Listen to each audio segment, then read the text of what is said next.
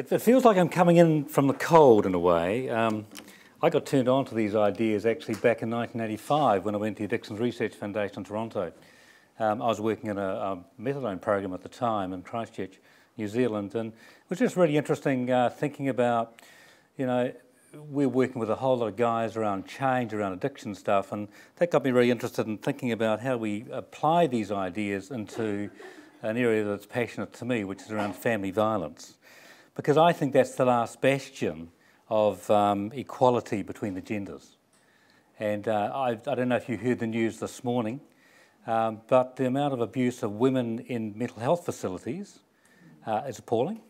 We think that actually 1.6 million Australian women are on the receiving end of violence. We know that Aboriginal and Torres Straits women are 8 times more likely to be abused by their partners.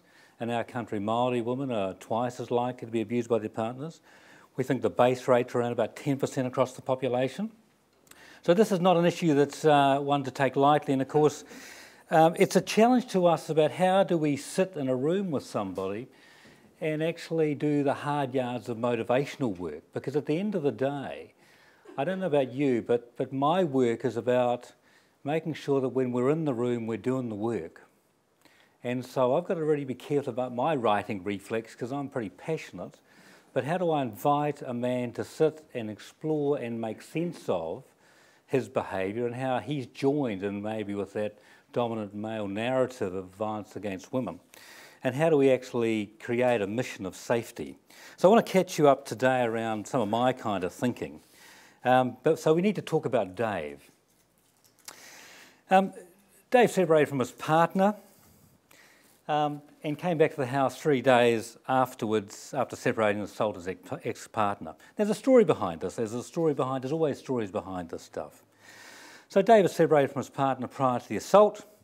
He came back to the house to pick up some gear, saw his best mate's truck up the driveway, went into the house, found his best mate and his ex-partner in bed together, went out to his truck, grabbed a monkey wrench, one of those big ones, he's a builder, walked into the house, assaulted both of them seriously, and was charged with aggravated assault and did a short prison sentence before heading my way.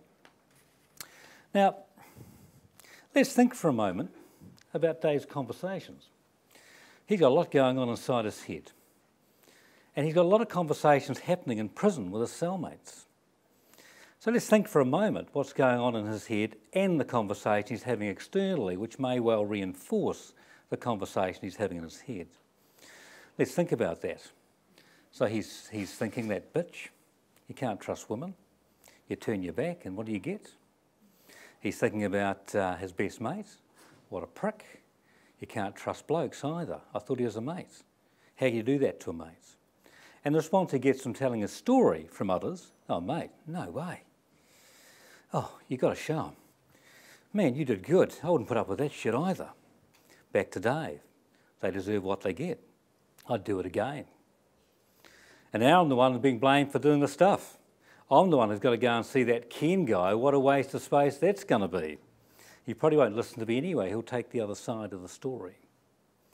So when Dave turns up to see me, intoxicated with his feelings and sense of injustice, that he's the victim here, my job is to invite Dave to take a different position and to explore the reasons why he's sitting with me, and to try and create a sense of safety. This relationship's over, with his ex-partner Karen, and of course with his best and our ex-mate as well. But how do I sit with Dave in the room and try and get him to make sense of what's happening, to make sense of what he's done? Because Dave will no doubt go on to another relationship. And he's going to go on to another relationship, so if he just slides in to be with me, does his time, and doesn't do change, then we're actually creating risk. Now we also know that women are more likely to head back to a man who comes and does a piece of intervention work. Women are 7 times more likely to go back into a relationship. So they have hopes of safety. They have hopes that actually someone like me will actually do the hard yards, that actually Daves of this world will be safer when they go back home. So we have a kind of ethical responsibility to try and get this right. So if we think about the new process of MI, I'm not going to talk, I'm really into this idea of engaging. How do I get Dave to sit with me? And we often talk about the writing reflex. Now, I think Dave's writing reflex is happening long before he gets to me. He's got his going on and I've got mine going on. So if I have more investment in Dave changing than he does, then he's more likely to argue against my ideas. He's more likely to become more convinced, either out loud or in his head.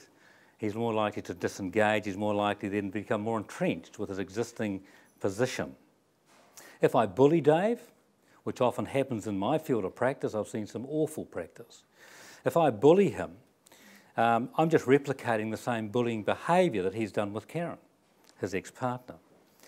And how can I model abusive practice to stop abusive practice? That becomes anathema. If we accept that a significant amount of change happens in relationship, then the relationship I model with Dave and how we affiliate with each other, how we actually make that connection, even from a brain state perspective, becomes pretty interesting. So my challenge in those first few moments, like any good MI work, is to form a connection, to begin to build that working alliance and find a way for Dave and myself to sit in this room together. So our starting agendas may be different, but I think there's probably more in common than we have. Difference. Now let's think about what violence does to Dave. Dave's become what I call disconnected. He's become dismembered. He's become disconnected from the relationships that have been important to him with Karen and with Karen's children. He's a stepdad in this situation. But I think there's some things around thinking about how we engage around this idea of accountability. So I feel a sense of accountability to safety in the immediate sense of the word, but also in an ongoing way. I also feel there's a sense of how do we get Dave to think about living a pro-social life, which is actually about thinking about the impact of his behaviour on others. That's the longer term kind of thing we're doing. But also think from a MI perspective, how do we actually bring those other voices into the room? Because I think motivation actually is not just about the individual. We're often motivated in relationship to our relationships with others. We often connect our hopes. If we can join our hopes with the hopes of others, then that becomes a much more powerful place to stand. So we don't walk this journey in isolation. We walk this journey with a sense of connection. My connection with Dave to walk alongside him, but also finding other allies in his life to make this possible. Now, of course, my work from an MI perspective is thinking about what position will Dave take in relationship to this whole notion of abusive practice within his life. Because he's been pretty doing this for a long time. This isn't a one-off situation. I can certainly understand the distress of separation. It's not easy.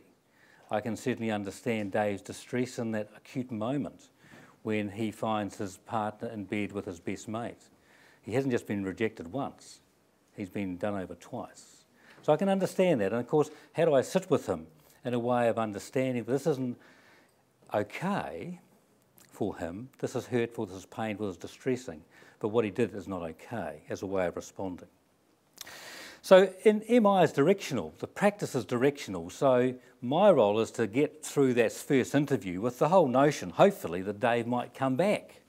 Isn't that what we're trying to do, to get him to come back? Because so easily discord can just walk into the room and that can create a position of resistance towards change. But let's think about this process for Dave. Now, I mentioned a number of conversations Dave has had with himself in his own head, a number of conversations that he's had with his cellmates, a number of conversations he has now had time to replicate and weave. My conversation has to be different. And so we all know that argumentation at this point will get us nowhere. So the first thing I need to do is to probably do lots of reflections, because it's almost like the hotter Dave is at this moment in time when he walks in the door, the quieter I need to be, the more reflective I need to be, and the more calm I need to be in the inside.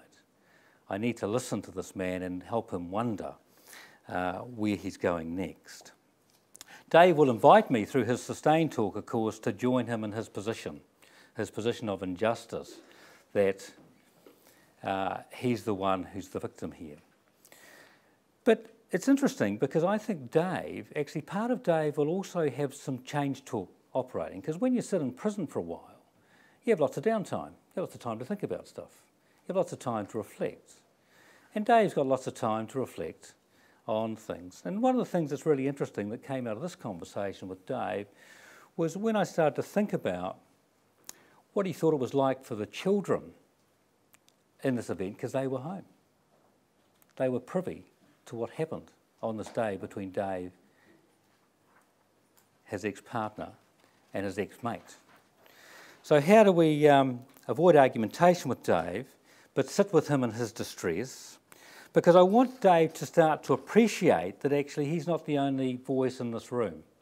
In fact, how do we create a space that allows Dave to begin to think about the perspectives of other people and about how that might be in his best interest to join with the hopes of others, his dad, Karen, and his stepdaughter.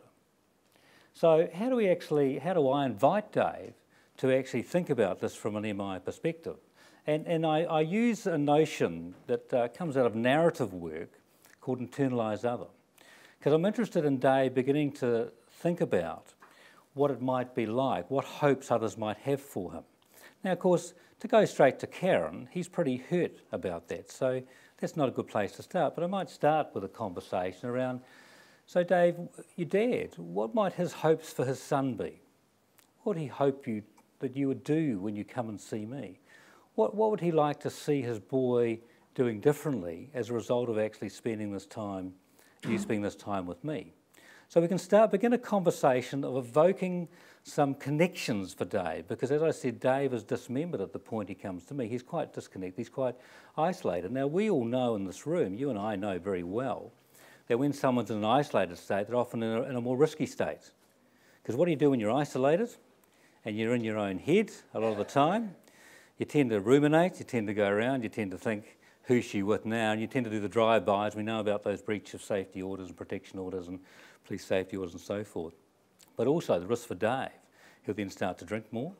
And at that moment, of course, as we heard this morning from David, where he's likely to then get into some impulsive behaviour, he's likely to text, he's likely to do drive-bys, likely to go around, and we know what's likely to happen. Now, it's kind of interesting thinking about this idea because, again, my voice becomes less in this jigsaw. But again, also I want to connect Dave with the experiences of others because I think many other men have walked a path ahead of him. Because I don't think Dave is unusual. I think Dave, in some ways, is living up to some expectations of masculinity that men should dominate women. It's an old story, isn't it? It's an old story. Plato and Aristotle told us that story. They extolled the virtues of the public world over the private world and said that the public world occupied by men was much more important than the private world occupied by women and servants and children. So there's a long tail.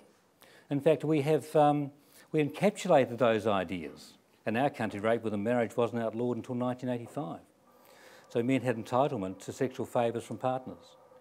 So it's interesting, isn't it? That's not long ago. That's in my lifetime of actually working as a professional in this area. But I'm interested in this idea also around other stories of other men that might be helpful to Dave. So I see some of my MI work as being able to be a translator of other stories, of other ideas, of other men that have actually walked ahead of Dave. Now, of course, when we get Dave into a group context, we do have this idea that there'll be people in different positions around change. So let's think about these ideas about coming into the room. Because I'm interested in some questions, like, this is going to tell me, MI is about asking open questions, right? It's also about lots of reflections, but I'm interested in some questions that I think are useful for Dave. I'm interested in Dave's effort to getting to see me. What happens has he made? These are just my favourite kind of questions that I'll pepper within an initial conversation. That'll tell me a lot about motivation, the efforts he's made to actually walk in the door, to get himself there on time, to be present. Because as you can imagine, this is a pretty stressful place for Dave because he's watching me intently. He's wondering how I'm going to react to him. He's wondering about what position I'll take in relation to him. Will I be judging him? He's very mindful of that. And of course, I can lose this relationship very, very quickly. Very quickly. I'm the one who can muck it up long before he can. But as Dave walks into that room, you can almost feel the potential for discord dripping off the ceiling, right? It's that notion that this is This is like we are certainly not dancing at this point in terms of MI terms. We are working hard. But I'm interested in this idea here. I wanted to ask Dave what he was thinking about what this might be like. What's this going to be like to come and see someone like me and talk about the conditions, situation of when you're arrested? I want to know that. I want him to help me understand what he was thinking on the way to come and see me. Because I think that's useful. It's a useful question.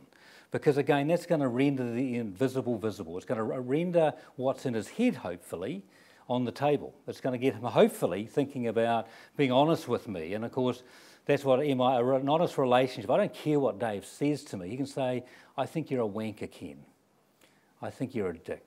I don't care about that because I care about safety and families. But I'd rather he said that rather than thought it and left it unspoken. I want him to be as honest as I can, and I want to affirm that honesty. So Dave, you're a man that actually can have your own voice. That's fantastic. I look forward to actually hearing more of that in our work together. So in those reflections, we can reflect those moments. I'm also interested in this idea about safety. For Dave, safety is what does he need for this to be a safe place? He's demonstrated in his life that he cannot be safe with others. So what do I need to do to make this a safe place for us to do our talking? To be able to talk about abusive practice, to be able to actually have those conversations. And I want him to talk about his internalised experience, because most of the men I work with know violence from the inside. So I want to know actually about how willing is he to share his experience with me, to let me know about where he learnt this stuff from. Because in that place we can then actually put some injunctions in place. We can ask him to take a position of resistance rather than complicity with male power and violence against women.